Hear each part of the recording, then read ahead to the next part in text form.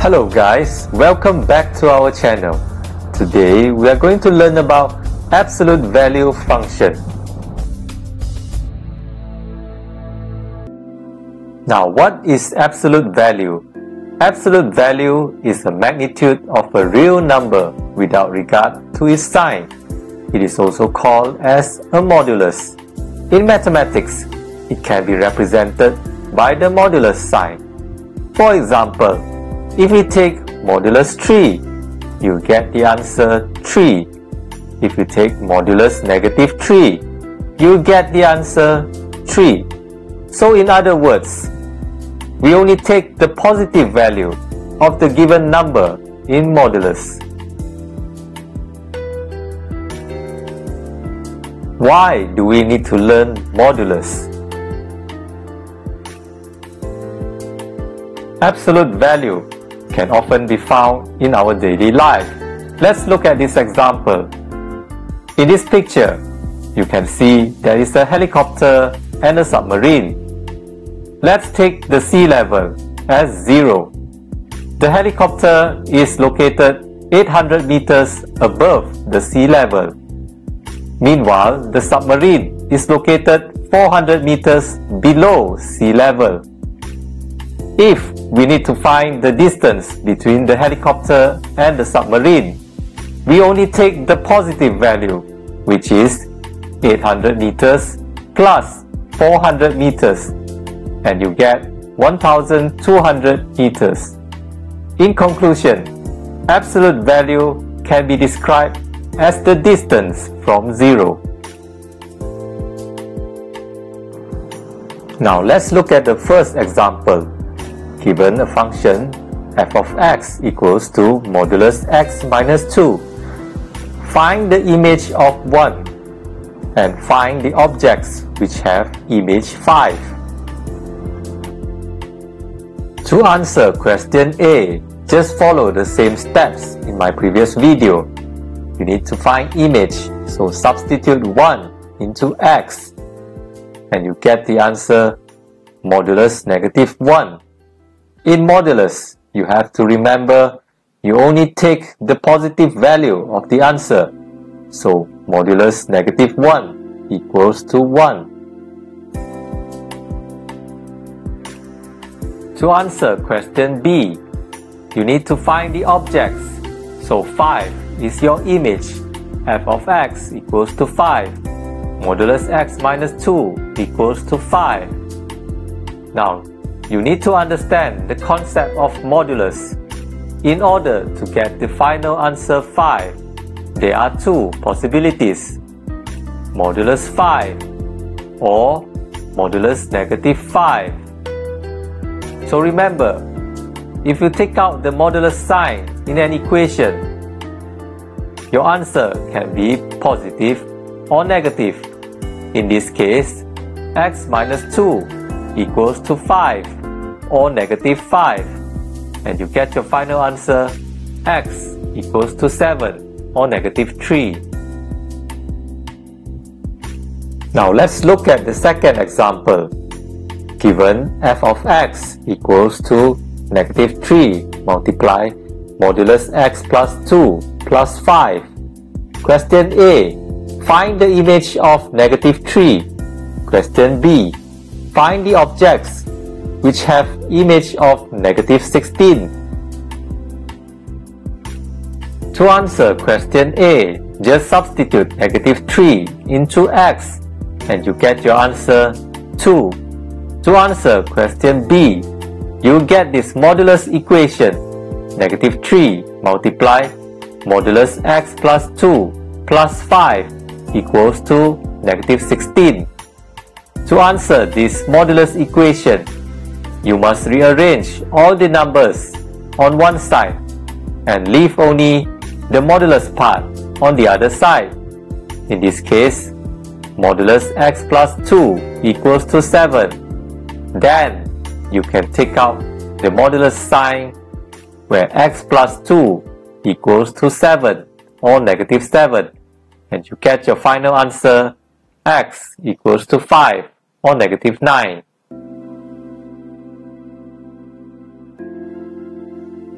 Now let's look at the third example. Given f of x equals to modulus x squared plus 3x minus 4. Find the objects which have image of 6. To answer this question, you need to form this equation. Modulus x squared plus 3x minus 4 equals to 6. When you take out the modulus sign, x squared plus 3x minus 4 equals to 6 or negative 6. Here you need to solve these two quadratic equations and you get 4 different sets of x value. Remember, you need to check your answer by substituting all the x value in the equation and you should get the final answer 6.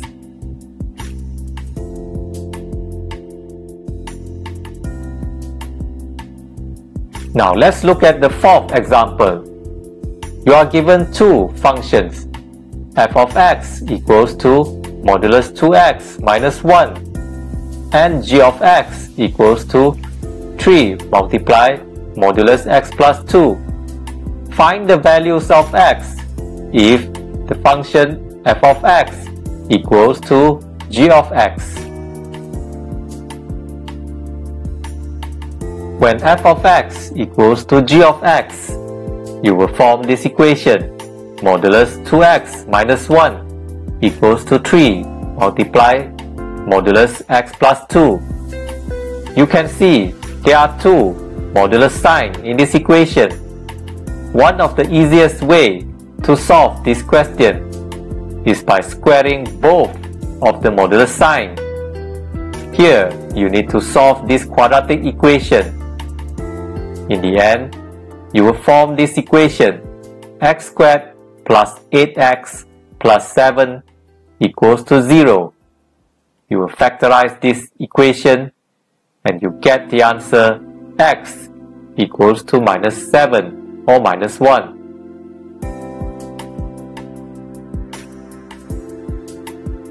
Now let's look at this graph. This is a linear graph of the function f of x equals to x. What about f of x equals to modulus x? Can you guess the shape of this graph? If you can still remember, modulus of any numbers will always give you a positive value. Therefore, the negative part of this linear graph will be reflected upwards, forming a V-shaped graph. Notice the turning point in the modulus graph is also called the vertex.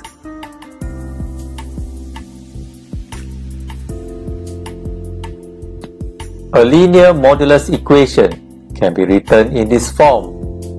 A multiply modulus x plus h plus k, where a, h and k are constants. To determine the shape of the linear modulus graph, we need to look at the a value. If the a value is positive, it means the shape of the graph will be a V shape. If the a value is negative, the shape of the graph will be an inverted V shape. These are a few examples where the modulus graph are a V shape. These are a few examples where the modulus graph is an inverted V shape.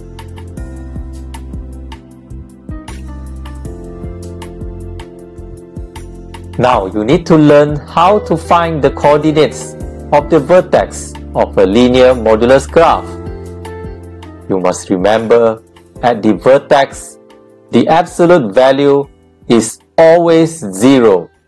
Let's look at this example. Given f of x equals to modulus x plus 1. Find the coordinates of the vertex. To find the coordinates of the vertex, you must let the modulus part of the function to be 0.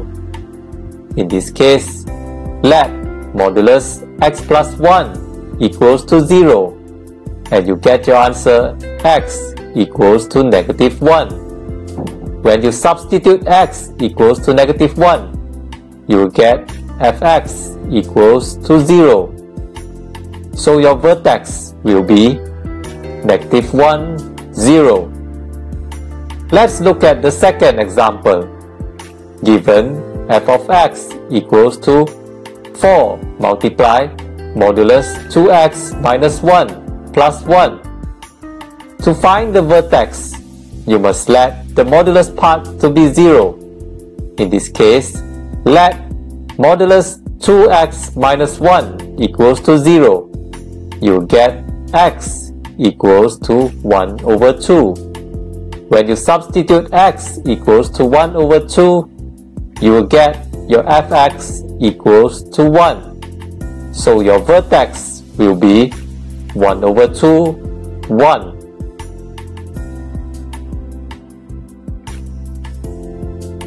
Now let's look at this example. Sketch the graph for the following function.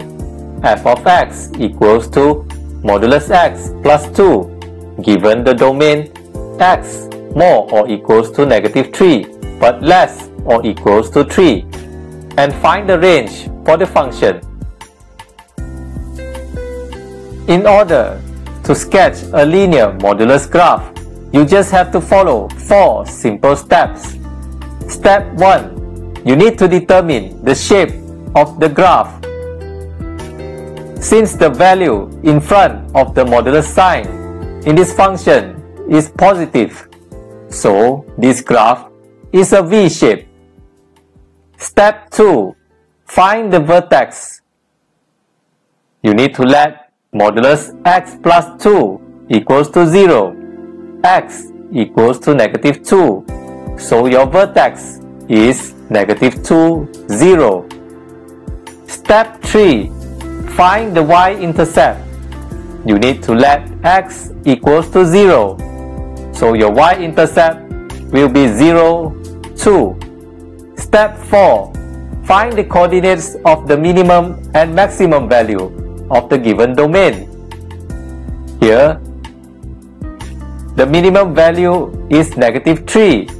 So you need to substitute negative 3 in the function, and you get the coordinates negative 3, 1. For the maximum value, you need to substitute x equals to 3 in the function, and you get the coordinates 3, 5. After that, you need to plot all the coordinates and sketch the graph. To find the range, you need to look at the minimum and the maximum value on the y-axis for this graph. Therefore, the range for this function for the given domain is fx more or equals to 0, but less or equals to 5. Now let's look at the second example. To sketch this graph, you just have to follow the 4 simple steps. Step 1. This is a V-shaped graph. Step 2. The coordinates of the vertex is negative 1 over 2, 3. Step 3. The y-intercept is 0, 4. Step 4. The coordinates of the minimum value of the given domain is negative 2, 6. The coordinates of the maximum value of the given domain is 2, 8. Plot all the coordinates, and this is how the graph looks like. The range of this function for the given domain is f of x is more or equals to 3, but less or equals to 8.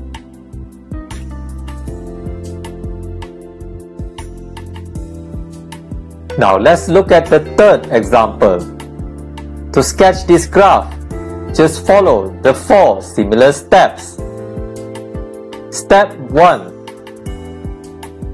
The shape is an inverted V shape. Step 2.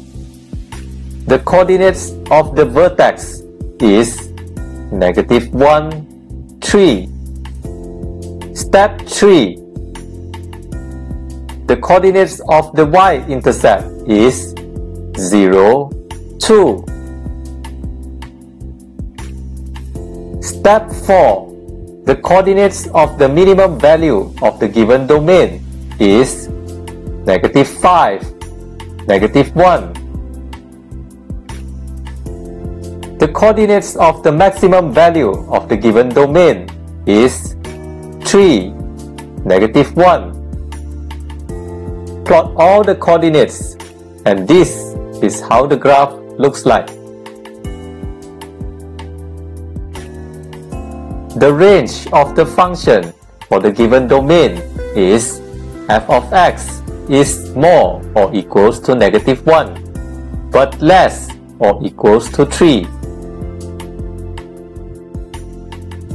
This is the summary of how to draw a linear modulus graph.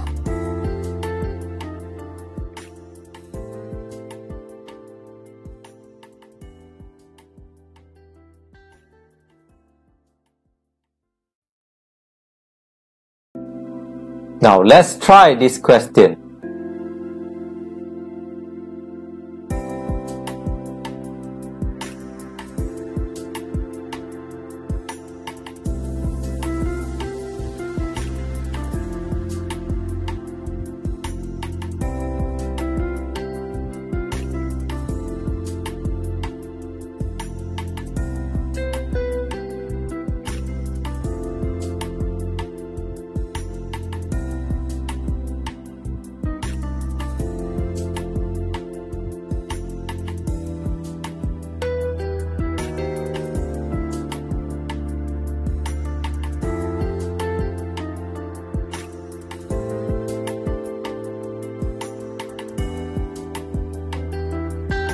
Sometimes the given modulus graph may intercept the x-axis.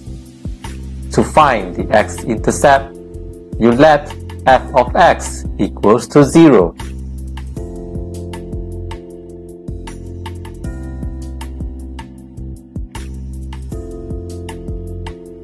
Now this question is a little tricky. Hope you get the correct answer. Good luck!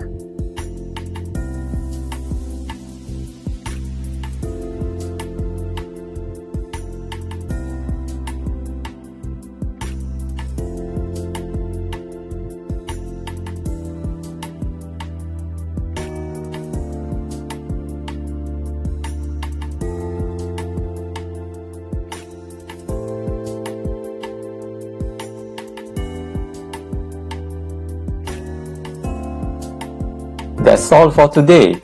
Thank you for watching. I'll see you in the next video. Bye!